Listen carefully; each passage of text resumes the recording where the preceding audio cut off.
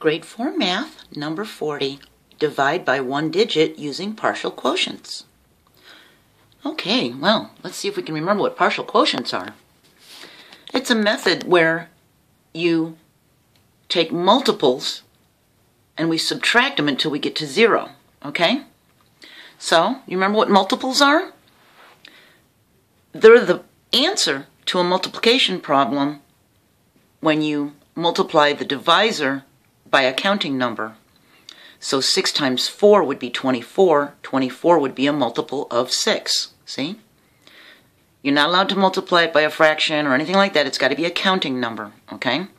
So these are the multiples of 6. We would just subtract them from the dividend until we got to 0. Alright? So let's see how this works.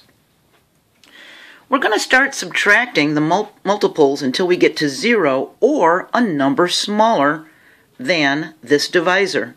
Smaller than 5, we've got to stop. Alright? Why? Because any number smaller than the divisor is a remainder. Alright?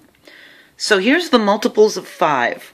5 times 1 is 5, 5 times 2 is 10, 5 times 3 is 15. See the counting numbers? And then these are the multiples. So we're going to start subtracting multiples. We've got 115. Let's subtract 50. That's 5 times 10, okay? So that's 10 5s that we've taken away. 115 minus 50 gets us 65. See, we drop the 5 and 11 take away 5 is 6. We can take away another 50. That means it's another 10. It's another 5 times 10 we're taking away. 5 take away 0 is 5. 6 take away 5 is 1. 15 is a multiple of 5. And that's a 3, isn't it?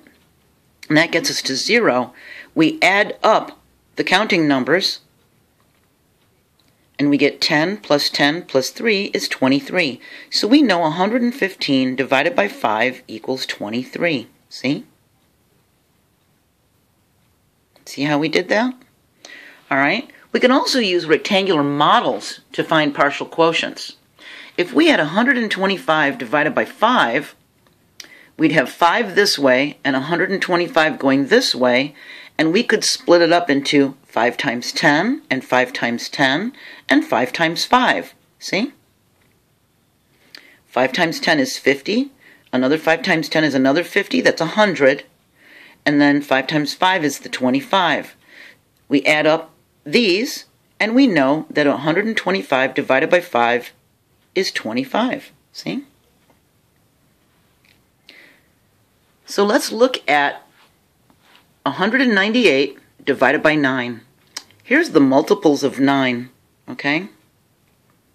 That's 1, that's 2, that's 3, that's 4, that's 5, see? 9 times 6 is 54, 9 times 7. So here's all the multiples, and we're going to start subtracting them from the 198. 9 times 10 is 90. If we take that away, we end up with an 8, a 0, a 1, 108. We can take away another 90, can't we, from 108? So that's another 10. That leaves us an 8 here and a 1 in the tens column. That's 18. 18 is a multiple of 9. That's a 2. We take that away and get 0. We add the 10, and the 2. That's 22. And we know that 198 divided by 9 equals 22. See how we got that? You can do this, can't you? It's just subtracting the multiples. So write your list of multiples of your divisor, and then just keep subtracting them, and keep track on the side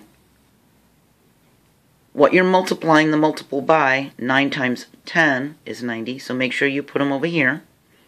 Then after you've gotten down to 0, you add up these, your counting numbers, and that's how much the quotient is. Okay? We're going to continue talking about division, and we're going to slowly get into long division. So stick with me, and I'll see you in the next video. Bye.